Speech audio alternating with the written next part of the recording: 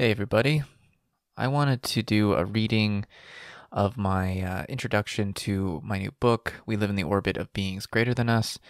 This book is a collection of interviews that I've conducted between episodes 100 and 200. There's almost 30 interviews that are featured in this book, and it is weaved together with my commentary. It was published through Gods&Radicals Press. It was edited by Reed Wildermuth, the co-founder of Gods and Radicals, and it was designed by Cassandra Johns. And right now, if you go to abeautifulresistance.org and you go to the top of the page to the books tab, you will see a link there to the book. Right now, we are shipping out the physical copies of the book, and you can also purchase a digital copy of the book at this time. I'll just read what the back of the book has to say, a little description of what this book is and who is in it. We Live in the Orbit of Beings Greater Than Us collects interviews by audio journalist Patrick Farnsworth, which first appeared on his popular podcast, Last Born in the Wilderness. This collection weaves together the words of these thinkers into a profound narrative that challenges the way we think about the future of the planet, unflinching in its approach while always grounded in love for humanity and nature.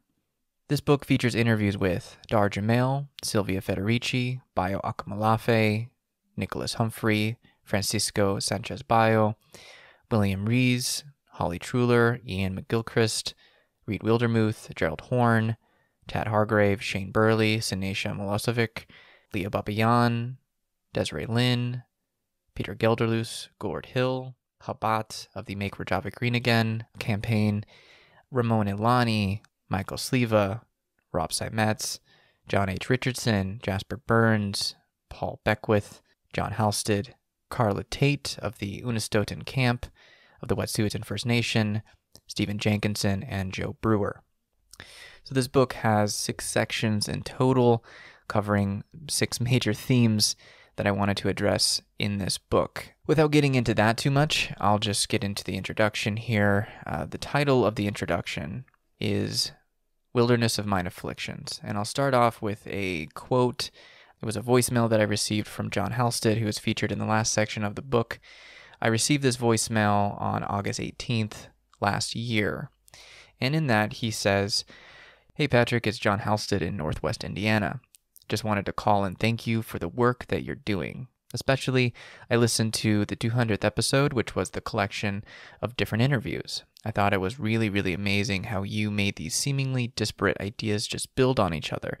I love that you ended it with Bayo Akamalafe because he's just amazing.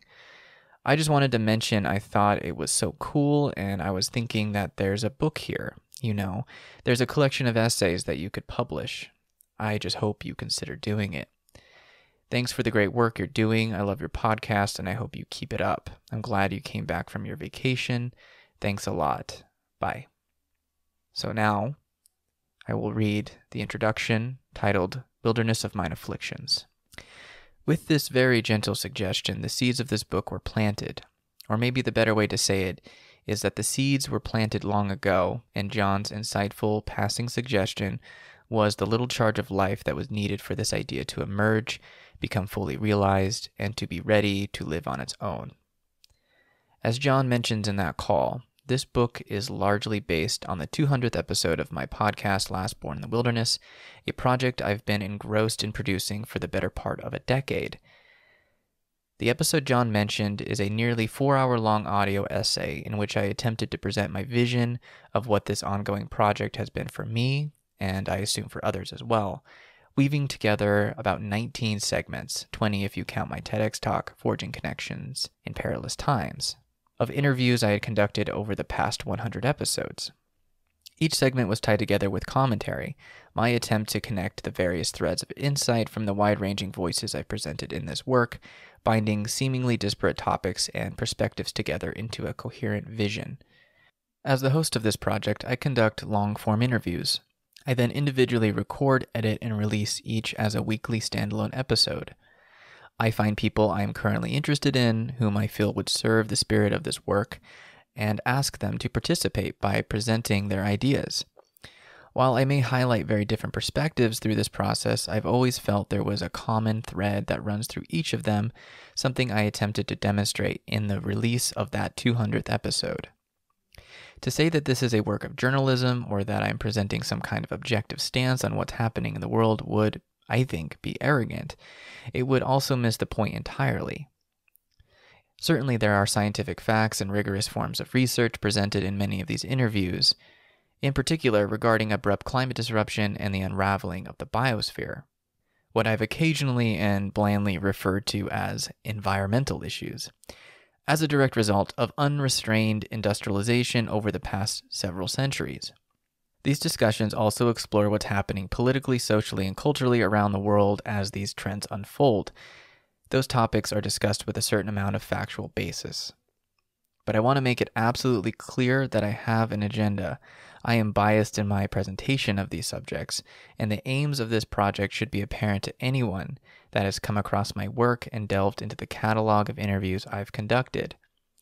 In order to further my vision with this work, I think it might be necessary to explain the title of the podcast in some detail. There are a few different layers to it, and I think this will convey my intentions and what this book in particular is meant to present. First, the title, Last Born in the Wilderness, is a direct reference to a passage in the Book of Mormon. Yes, that's right. To directly quote the passage, and it comes from 2 Nephi chapter 3, verse 1, quote, "And now I speak unto you, Joseph, my last born. Thou wast born in the wilderness of mine afflictions. Yea, in the days of my greatest sorrow did thy mother bear thee." End quote.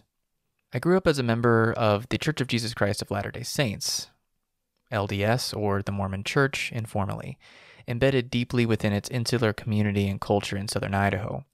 The reason, at least on the surface, that I am alive and living on this land we now call the United States of America is because my European ancestors converted to the gospel of the LDS Church sometime in the mid to late 19th century. They then sailed across the Atlantic Ocean and, through what I imagine was an arduous journey, migrated across the great and expansive North American continent. They then settled in the region now formally defined as the state of Utah, a region then under the governorship of Brigham Young, the second leader or prophet, seer, and revelator of the LDS Church. I left the church when I was about 17 or 18 years old. I came to my senses, so to speak. I was the youngest of 6 children, and my father, quirky religious man that he is, would often refer to me as my last born in the wilderness, in direct reference to that passage in the Book of Mormon I quoted above. What I didn't anticipate is that as the themes of the podcast evolved over the years, and quite some time after shaking off my membership in the church, I began to realize that the subjects I was interested in talking about and exploring with others were really apocalyptic in nature. And remember, the root of apocalypse, the Greek word apocalypsis, means uncovering, disclosure, revelation. Apocalypse especially fits when it comes to the subject of abrupt climate disruption and what this trend has presented for the future of our species and for non-human life on this planet. The systems required to maintain the habitability of this planet are being disrupted and altered very rapidly and dramatically with dire implications. And so within that context, what does it mean to be the last born in the wilderness? For instance, is it the wilderness that is disappearing? Is it us, or both? Are we really the last people on the planet to actually experience these wild and intact places, to have an actual conception of the wilderness and an experience of it? In actuality, yes, these places are disappearing at an alarming rate with very little to indicate that this will be or can be reversed. That is a very serious proposition that I pose with this work.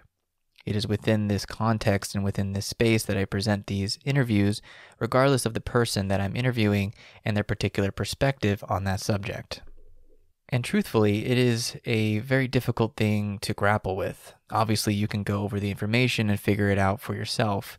There are mountains of data that point to that conclusion, which we will get into in the first section of this book. But to understand it on an intellectual level is really just the first step in the process of radically accepting this information. It's one thing to come to that conclusion objectively and to see the information as it is, and it's another thing entirely to accept it on an emotional, spiritual, and animal level to really know what it means to be alive in a time like this. I come to this work with a sense of empathy and compassion for those that I am living with on this planet, for my fellow brothers and sisters that were born in this time.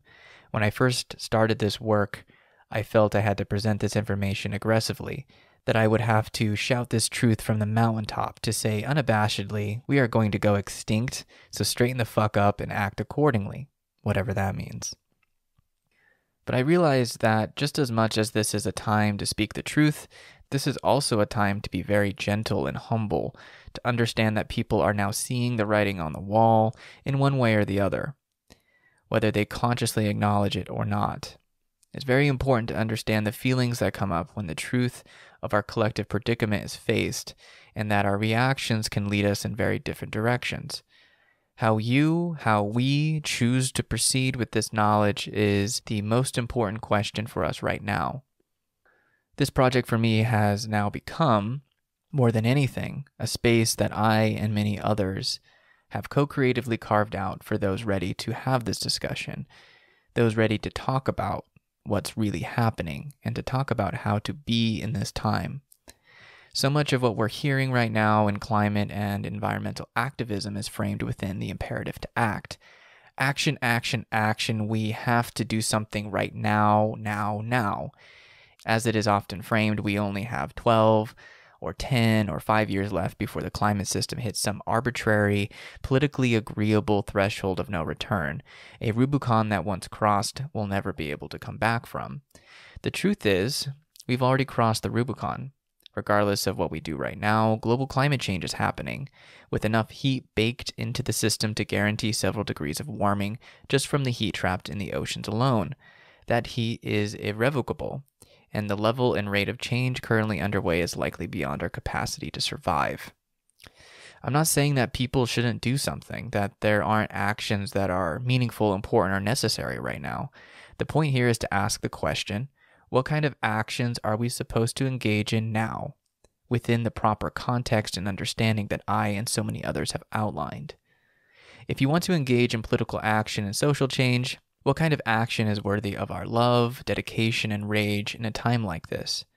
Whatever it may be, how you treat your fellow human beings and non-human life on this planet has to be within the understanding that we may not have much time left. And so how do you want to be? What is the most sacred and beautiful way that you can be in this time with the full awareness that we don't have a lot of time to fuck around? This is by no means meant to disempower you. There is a delusional view going around that hope itself is a facilitator for action. In my view, hope, especially hope grounded in the logic of this system, occludes us from engaging in the actions that are required of us right now. As my friend Barbara Cecil has said, hope is fundamentally an avoidance of an essential risk that needs to be taken. Imagine you were given a terminal diagnosis for some disease and the doctor comes into your hospital room and begins to tell you that this is the time to try a series of intensive surgeries and treatments. The doctor says that by doing this, you will survive and beat this thing. But you know deep down that this isn't true. Not only that, everyone close to you can see what's really happening as well. In these circumstances, what is the more honorable and right thing to do? Exist in a state of denial about the finite quality of your life and believe that you can beat this thing, or instead accept that the time you have left is precious and that it is imperative to embody the knowledge of your death, to be present in that fact, and accept that grief is a facilitator for right action, whatever that may be. When I talk about action, I'm coming from a radical perspective. When I interview people about what we can do, I'm not looking at it from this sort of institutionalized perspective that we often hear in mainstream activism, this nonviolent, defanged thing where we appeal to authorities and governments to do the work for us. They're not going to do it for us. It doesn't actually benefit them to do it, whatever it may be.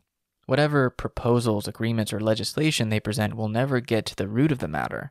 They want to keep the system going as long as possible, even if that means further plundering the earth, exploiting and extracting as much as they possibly can before the big game is up. They're going to continue to do that unabated, except they are going to call it green, sustainable, or even compassionate and conscious, when it's really just more of the same. As my friend Dar Jamel would say it, it's just capitalism with the green leaf on it. The kind of actions I suggest we engage in may seem a bit radical and extreme, but considering where we're at right now, that's really the only meaningful type of action that I can see worth engaging in.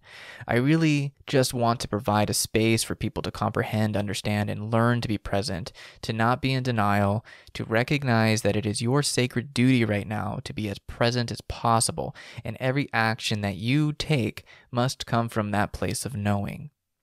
As they say, once you see it, you can't unsee it. It isn't a mistake that you're here right now. It isn't a mistake that I'm here right now. We're supposed to be here right now. We must take responsibility for where we are, and part of taking responsibility is to understand what's actually required of us. In doing this work, I've tried to contribute in some way to that discussion. I hope in exploring this work, you too can begin to figure those things out for yourself. You don't have to agree with me or with anybody I've presented in this book. I only hope that the perspectives that I highlight will help you come to terms with what's currently unfolding on this planet, and that this is no time to look away. Okay. Thank you all for listening. Again, if you want to learn more about this book and you want to purchase a copy for yourself, I would suggest going to abeautifulresistance.org. Go to the top of the page and click on the books tab, and there you will find a link to the book, and everything you need to know about it will be there. You can also go to my website, lastborninthewilderness.com, and at the top of that page, you will find a link to the book as well. And also in the description of this post, you will find a link to the book and everything else you need to know about this project. I just want to say I'm very grateful that I've had the opportunity to put this thing together, and I really have to thank each person that agreed to be in this book for trusting me and trusting us with their voices, with their perspectives, and with their interviews. My intention is just to try to get to the heart of it. All right, I hope that introduction, the reading of that introduction, gave you a little bit of an insight of what I'm trying to do with this book. Thank you so much. Have a good one.